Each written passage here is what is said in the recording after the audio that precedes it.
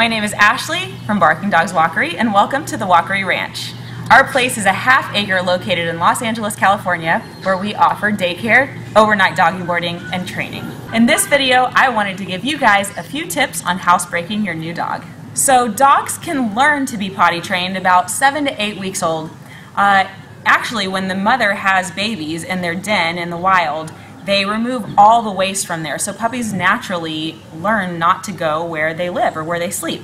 So this is a natural thing for dogs. It's something that can be taught, and hopefully very quickly, if you're persistent. So when you bring your new dog home, your puppy or your older dog, you want to make sure to take them outside or wherever your desired place is for them to go. So whether it's a puppy pad or maybe outside in a corner, walk them to that spot. They may not go, but you want to get them familiar with that spot. Make sure to check out our first video on bringing home a new dog.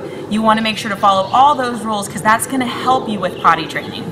So once you do that, if it's a puppy, you're going to want to take them out every hour. I know, it's just like having a new baby, a newborn, they keep you up all day, all night, but you want to make sure to be consistent with this because this is going to help you in the long run. So the more consistent you are and the better the dog gets at this, the longer the time frame is in between potty breaks. So you might be able to extend the hour into an hour and a half or 2 hours around then.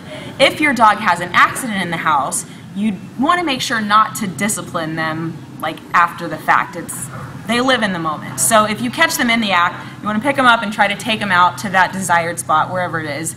They're learning. It does take a while, but it takes consistent, so stay patient. So the more consistent you are at this, the better they're going to get it. They're going to get the hang of it. It takes a while, just takes patience. So the longer the breaks in between that time is. So instead of taking them out every hour, you may be able to take them out every hour and a half, every 2 hours. If they happen to have an accident, don't discipline them right in the act.